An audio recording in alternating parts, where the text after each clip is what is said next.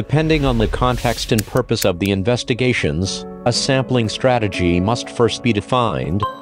Which drilling technique, which sampling method, for what level of accuracy? Here are the main causes of compound loss or cross-contamination during the sampling phases. The volatilization of pollutants by exposure to air during sampling or a soil deconstruction that promotes contact with the air.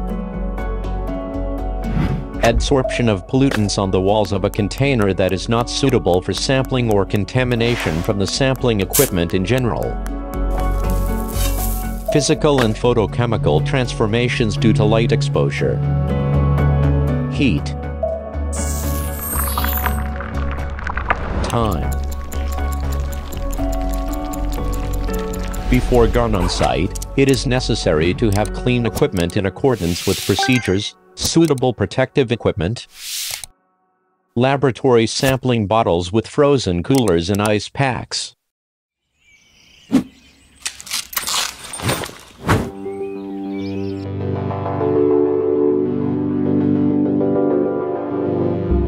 Once on site, prepare the work area and calibrate all the measuring devices.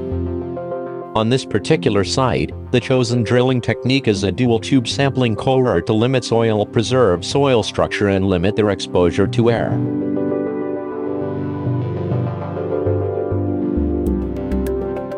After extracting the core, you have to measure volatile compounds in the soils underneath the liner to guide the sampling strategy. The liner is opened at the last moment just before sampling. Warning: if the detection devices are triggered, wear a volatile protection mask. Remove the ends and scrape the surface of the core to ward off potentially disturbed soils. Leave aside the coarse fractions if necessary. For characterization of pollution by volatile compounds, it is recommended to use the sampling cylinder or the pre-filled bottle of methanol.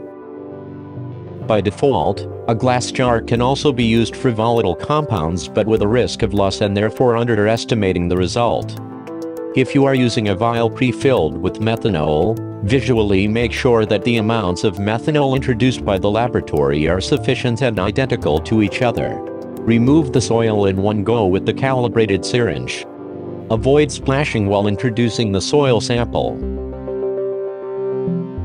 Clean the top of the vial before closing.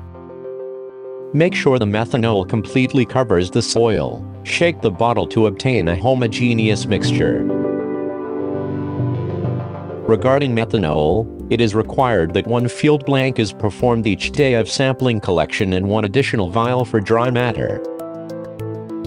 If you use a sampling cylinder, take the sample in one go and make sure to fill it as much as possible. Cut off the excess and clean the ends before closing.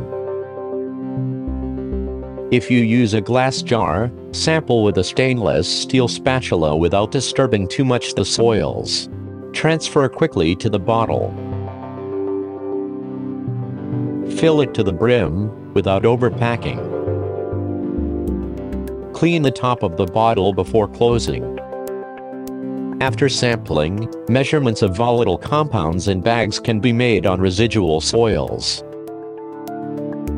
Whatever the method used, you have to clean the tools and change gloves between samples to avoid cross-contamination. Warning: photos and notes taken during the investigations are very important to avoid the loss of information and misinterpretation of the results. You have to spend adequate time on these. After each sampling, keep the clearly labeled samples in the cold and dark in the cooler, sufficiently protected to prevent breakage. Quickly dispatch the coolers to the laboratory. For the analyses to be launched as soon as possible, the laboratory must have an analytical command.